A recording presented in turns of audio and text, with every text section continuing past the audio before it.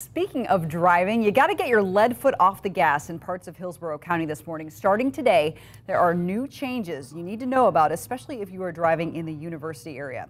The sheriff's office is dropping the speed limit by 10 miles an hour. This is on 56th Street between Fowler Avenue and Fletcher Avenue. And that's where we find Brightside's Sarah Rosario. And Sarah, this is an area that's no stranger to accidents.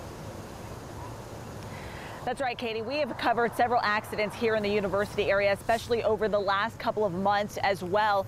You know, this is an area that you mentioned is no stranger to people speeding, and that's why the Hillsborough County Sheriff's Office is taking a more aggressive approach to try to slow these drivers down. If you take a look behind me, you see that speed limit sign says 50 miles per hour. Well, starting today, there are going to be other signs up letting drivers know that this speed limit will change from 50 miles an hour to 40 miles per hour, and it's all part of a massive initiative that the Hillsborough County Sheriff's Office has put in place just since about 2 months ago to try to get more safety measures here for pedestrians and for bicyclists. It comes after the Sheriff's Office started this initiative 2 months ago when a national research organization ranks Tampa Bay among the most dangerous places for pedestrians in the country. Now deputies are spending 3 days a week on foot enforcing the speed limit and educating drivers about pedestrian safety. Our goal is not out here to just write a bunch of citations. That's quite expensive, and that's not our priority.